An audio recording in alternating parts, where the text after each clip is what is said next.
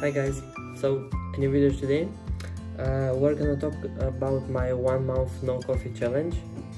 So I have it's not coffee, but you know, you get the point. I think a cup, just my cup, my favorite cup. I have to mark that like Gemini because I'm a Gemini, so from the 21st of May to the 20th of June, so I'm born on the 24th of May, so I am into that category. So my 1 month no coffee challenge started around, I think, let's say in 21st of December, like something like that, and it ends like today. So although it wasn't like a strict 1 month no coffee challenge, like I had times when I would drink, I don't know, with my family or social with friends, or I don't know, in a trip or things like that. Like Ima said, it's really versatile and all of these like strict protocols and things like that. But I really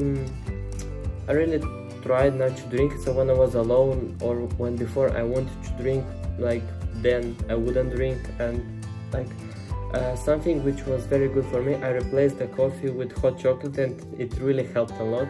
I know the hot chocolate also has some caffeine in it, so maybe it isn't like very good alternator, but I really like it like very much. So this helped me like through the process.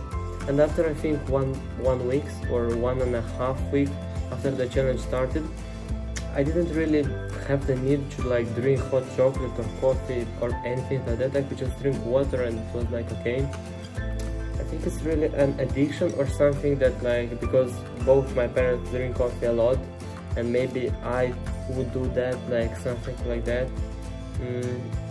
I don't know, but I think I became more focused, more calm, like this is 100% sure for me.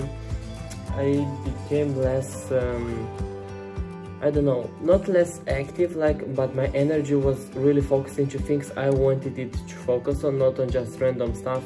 So, and I observed that, like Ima said, coffee just gives you like a boost of energy for like short period of time, and then it goes away. So it wasn't really like feasible or okay for me to do that for the long run, because before, like overall, when I started to drink coffee, I thought like coffee gives you energies to go, like, I don't know, for the night or to study more, learn, I don't know, like things like that. But as the time went by and I started to drink like different types of coffee, different amounts of coffee per day, per month, per year, things like that, I observed that for me coffee didn't give me like energy or energy at all, because sometimes I would drink coffee and I went straight to the couch to stay for a little bit, and I slept like for 2 hours for I don't know, no reason, because I was really tired and my coffee didn't help me at all.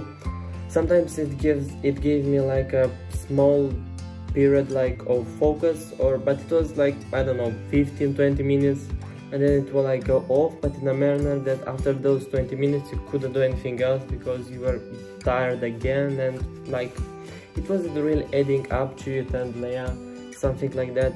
So I decided to quit coffee like for a month, as I said. So after that, I don't really have the need to drink coffee anymore. I don't want to. Maybe I would drink one sometimes here and there with my family, or where like when you're with your friends, like out and about, or I don't know, things like that. But overall, I don't feel the need to do it anymore, and I think I won't do it in the future, like drink as I drank like before, like every day or 2 per day or 3 per day even. Like for my age and for my health it isn't very beneficial, also for me as a person doesn't really work. So that's it for today, and see you another time. Bye bye.